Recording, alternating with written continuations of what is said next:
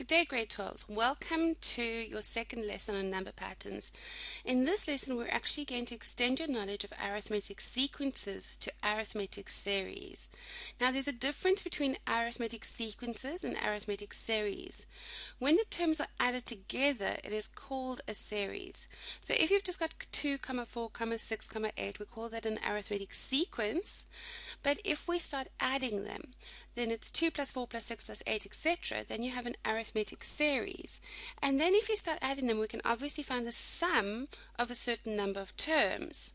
And now there are two formulae for the sum of the arithmetic series. The first one is Sn is equal to n over 2 times our 2a plus n minus 1d. Don't panic, it's on your formula sheet.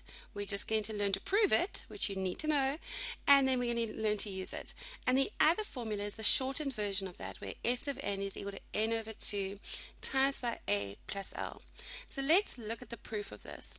So you need to know how to do this proof, grade 12s. It's very important. I guarantee you that in the final exams, they're either going to ask you for this proof or the proof of a geometric sequence sum, series sum. But we'll worry about that later. Let's just go through this now. So it says S of n.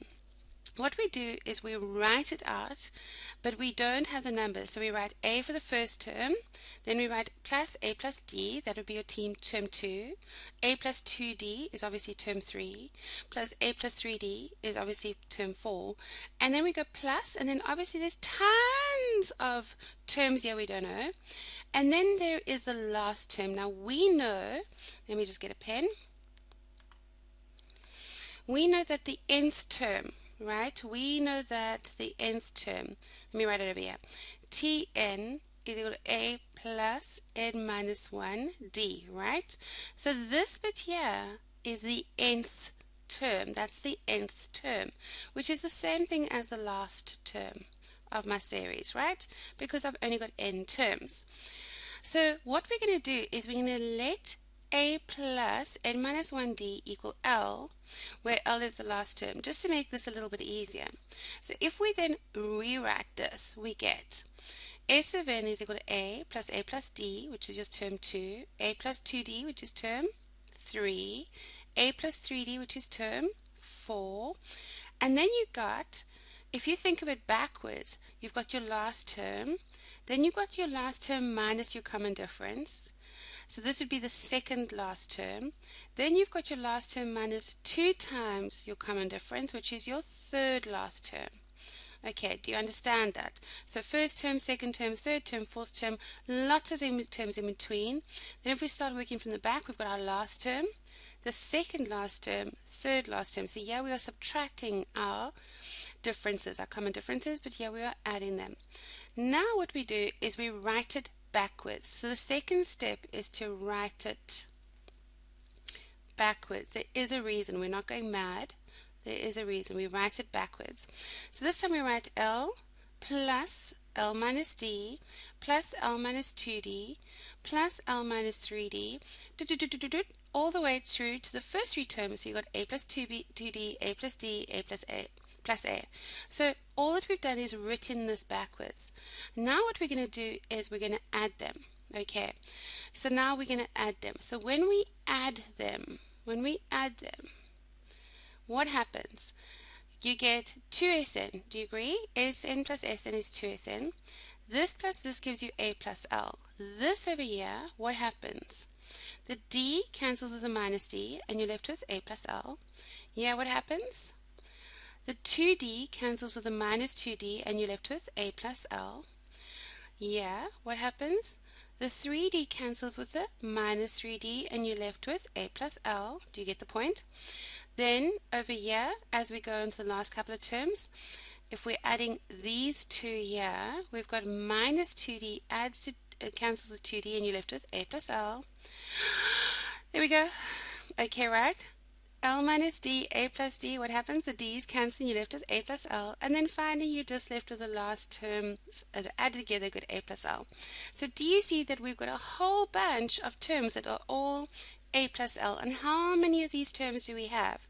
We have n of them, because how many terms did we say there were in this? N. So all we do, instead of writing this out a billion times, we write n times A plus L. So now we've got 2Sn is equal to n over a plus l. So all that we then do is we take our 2 across, because remember we're trying to solve for Sn. So Sn is equal to n over 2a plus l. But now what did we say? We said l was equal to a plus n minus 1 d. So we're just substituting that back in here. There it is there. So then if we substitute it in, and then we just add up the like terms, we get n over 2a plus n minus 1d, and that, grade 12s, is the proof for your sum of your series, arithmetic series, and you need to know how to do this. You need to. So go practice. Make sure you understand. And again, grade 12s, I hate rote learning. It's so difficult to remember in exams when you're all nervous and freaked out. It helps a bit sometimes, but 90% of the time it is much better if you just understand what you're doing. You understand the steps, then you can remember why we're doing them, and you can understand how to go on. Right, so that's the proof. Now we're going to learn to use it. So we know that, what do we know? We know S of n is equal to n over 2 bracket 2a plus n minus 1d. And it says find the sum of the first 100 terms. Find the sum of the first 100 terms. So the first thing we know that 18 is our a. So let's write it out. A is equal to 18. Now we need to find our common difference, which is d. So our common difference, remember, because this is an arithmetic sequence, well actually it's a series now because we've got pluses, is going to be t2 minus t1, which is going to be 13 minus 18, which is minus 5. So we've got that the common difference is minus 5. So let's now find the sum of the first 100 terms. We've got 100 over 2 bracket 2 times the first term of 18 plus 99 times by minus 5, and then we just use our calculator, but let's just simplify this a little bit for ourselves. That becomes 50. 2 times 18, 2 8s are 16, that's 36, minus 99 times 5 is 495. So then we times it by 50, and it gives you minus 22,950. And you can go and check that on your calculators to make sure that you get the same answer as I do. Right, so that is to find the sum of the first 100 terms. Let's do one more example. It says, given the series 14, 10, 6, and minus 42, says how many terms are in the series? Okay, so let's have a look at this. First of all the formula that we have are Tn is equal to a plus n minus 1d. We have S of n is equal to n over 2 a plus l. And then finally we have S of n is equal to n over 2 bracket 2a plus n minus 1d. Grade 12s, this dude here is not on your formula sheet, so you have to learn this one. But remember that this one comes from just using the fact that you've got the last term there. Okay, so it says given the series that 14 plus 10 plus 6 goes to minus 42, how many terms are in the series? So I'm going to use this formula to find out how many terms we have. Why? Because we know that Tn is equal to a plus n minus 1d. So if I have Tn, which in this case is minus 42, and if I have the first value in the series, which is 14, and I can find the common difference by subtracting, I can work out n, which is the number of terms. So I've got minus 42 is equal to my a, which is 14, plus n minus 1, and now we need to find d. Now how do we find the common difference again? Remember, common difference is t3 minus t2. In this case, we know that's an arithmetic series because I've told you, so we don't have to do T2 minus T1 as well. So that's going to be, in this case, I've done 6 minus 10, which is negative 4. And you can see 10 minus 14 is negative 4 as well. So this is definitely an arithmetic sequence. So this D is minus 4. So now let's solve. We've got minus 42 minus 14 is equal to minus 4n plus 4.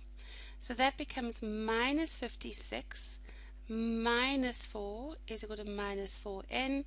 Therefore, your n is going to be 15, because minus 56 minus 4 is minus 60, divided by minus 4 is 15. So you got 15 terms. Grade 12s, if you're getting a negative n, you've done something wrong. You can't have a negative number of terms. So just watch out for that.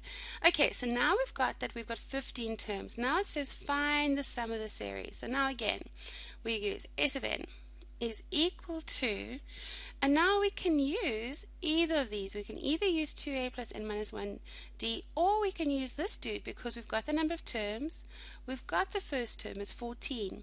We've got the last term, it's minus 42. So we can just use that. But I actually want to practice using this one, so we're going to go through this one.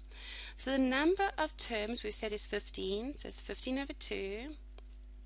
Times by 2 times the first term, which is 14, plus 15 minus 1 d, which is going to be negative 4.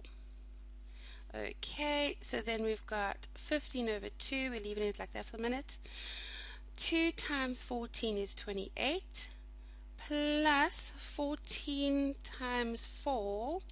14 times 4 is 56, but it's a minus 56 because it's a negative 4. Where did my pen go? There it is. Negative 56. Okay, so that becomes 15 over 2. 56 minus 28 is just 28, negative 28. So that becomes, if we cancel with this, becomes 14 again. So we've got minus 15 times 14, and that works out to be minus 210. Minus 210.